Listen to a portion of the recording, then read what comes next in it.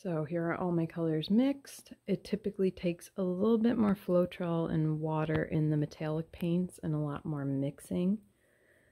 All of these are nice and ready to go. I'm not really sure how this is going to come out. This is something that I'm just trying for fun, a little bit different. And yeah, let's see how it turns out. I'm going to speed up the video of this paint pour now. This particular painting took well over an hour, and speeding it up just allows a little bit more time and looks pretty fun.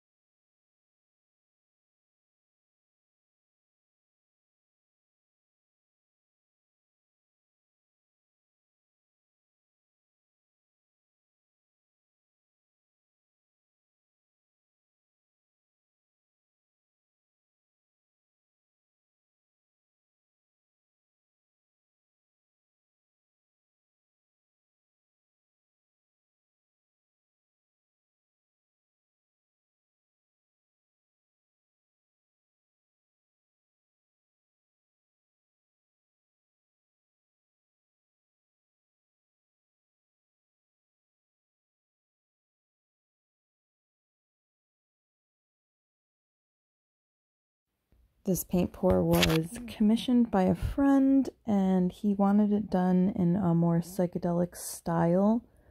This is typically not my usual technique or the style that I like, but it fits his personality, and he really liked it, and the final product came out really nice.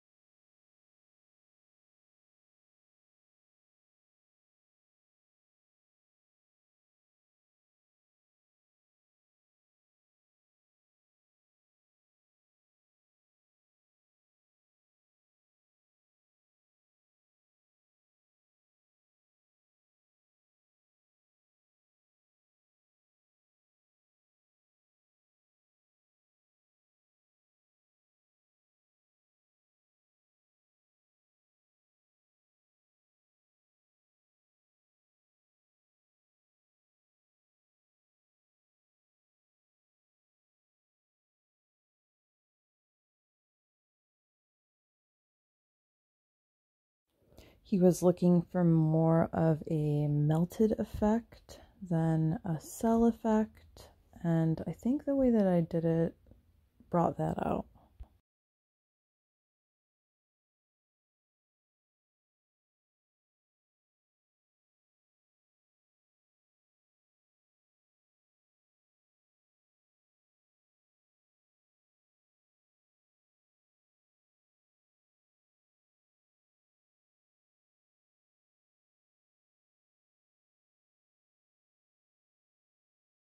Here is our final bizarre psychedelic paint pour, and after he and I stared at it for quite a bit, we decided it had a Lord of the Rings vibe to it, with the underworld and Middle Earth and the Eye of Sauron up at the top.